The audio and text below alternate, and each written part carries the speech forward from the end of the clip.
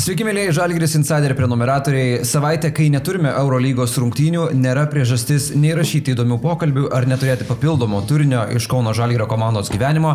Ir prieš žalgiriečiams keliaujant į trumpas atostogėlės švenčių metu, mes pasikvietėme mūsų vyriausiai komandos trenerį Jure Zdovcą ir su juo pakalbėsime apie jo laikotarpį Kaune, apie tai, kaip jis mato savo darbus jau nuveiktus su Žalgirio komanda, apie tai, kaip jis mato artimiausią ateitį ir apie tai, kaip jis žiūri į visą šį sezoną bendrai paėmus. Taigi mes nieko nelaukdami ir pradedame pokalbį su mūsų vyriausiųjų komandos treneriu Jure Zdovcu. Hello, coach. How are you? Oh, thank you. Good.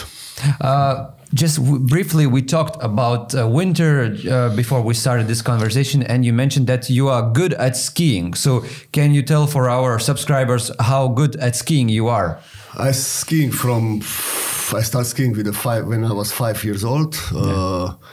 It was very popular. It's still very popular, but in this time was like most popular national team sport, a national sport in Slovenia. Everybody need to learn how to ski. Also, we like our parents, we have still our kids, first things they need to learn to ski or board now, this time when I was skiing, it was not boarding yet. And, when we have time, we always go for skiing. We have a lot of ski spots in Slovenia, also Austria is very close. And you see that, especially in the holidays, all Slovenia go, you see the cars with the skiing. They go for skiing. It's so nice when you have places where to ski or you have the equipment to do the skiing. But in Lithuania, we don't have mountains. So do you miss skiing here being in Lithuania? No, I don't actually miss anything. It's so much work, that we don't have time. But yeah, I spoke with Mindas. He also likes to ski, our team manager, and he explained me that he need to go far away to find the ski place. Now, when 2 months have already passed for you, how do you think about this 2 months period in Žalgiris Kaunas? Was it very hard in your career, maybe one of the hardest challenges that you have faced so far? Yes, definitely. It's first time in my career I jump in the middle, not of the middle of the season, but of the middle of the so many games, on the high level. And it was really not easy for me to, honestly, to find out the way to see everything, to adjust to so many experienced players, some new players in EuroLeague, people around me.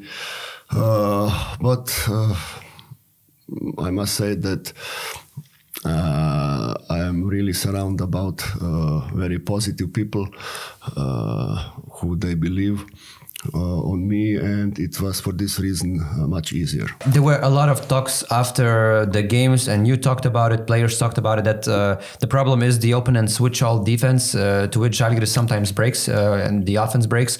How do you see the situation? Are the guards the main line that could break that point of the open and switch all, maybe the big guys, or it's the matter of finding the right opportunity and use that? How do you practice that in the practices? Yes, lately we practice a lot about switching defense, but it's let's say normally it's reading, spacing, timing. Let's say most important part, timing, not just against switching, against every defense.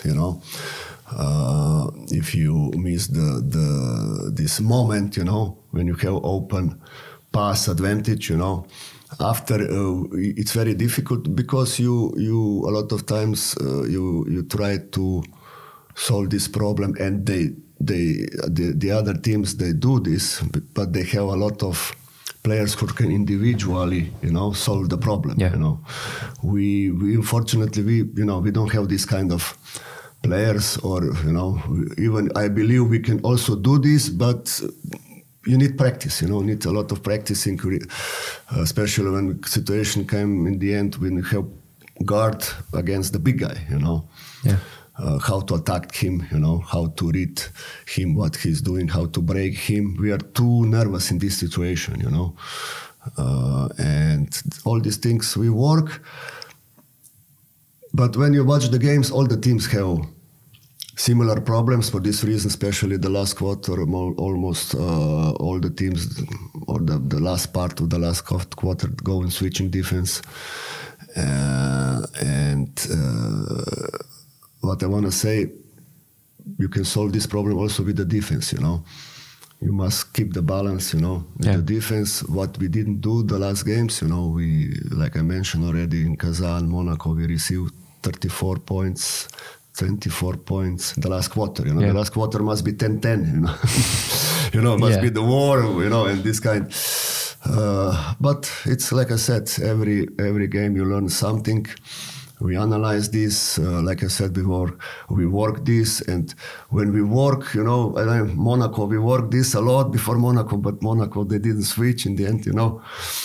And after we didn't practice for 2-3 days, and Kazan switch a lot, you know. Also against Kazan, all team have big problems. Yeah, of course, big bodies. Yeah, and that's it.